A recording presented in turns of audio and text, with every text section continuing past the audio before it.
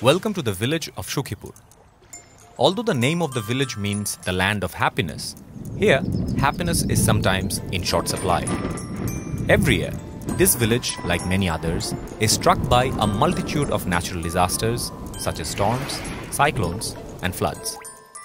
The effects can be devastating for the inhabitants. Maya and her family are one of the many victims of these disasters. Within the past 1 year, they have lost their home, crops, livestock, and livelihood to cyclones and floods. They live a life full of uncertainty and danger. After every major disaster comes a stream of assistance, but they are not always very useful. Last year, after a cyclone, they received a goat.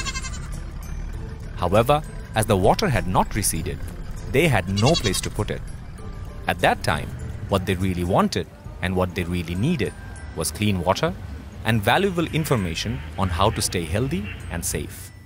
After the water receded, they received many blankets and then many more.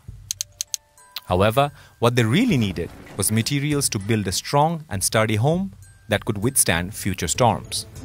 They also received a small amount of cash. But what they really needed was a new start, a new source of livelihood, and for their voices to be heard and included in the decision-making process. This is a common picture, and it has to change. Through the power of two-way communication with communities, we can ensure that relief responses are appropriate, resource-efficient, and empower the communities we support. However, effective communication doesn't just happen. It requires careful planning and devoted resources. Through this process of connecting, communities are empowered, relationships are strengthened, trust is secured, and lives are improved. By bringing communication to the heart of every response, we ensure that the voice of the community remains central to all humanitarian actions and decision-making.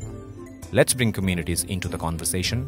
Let's listen to the voices of those affected and make their opinions count.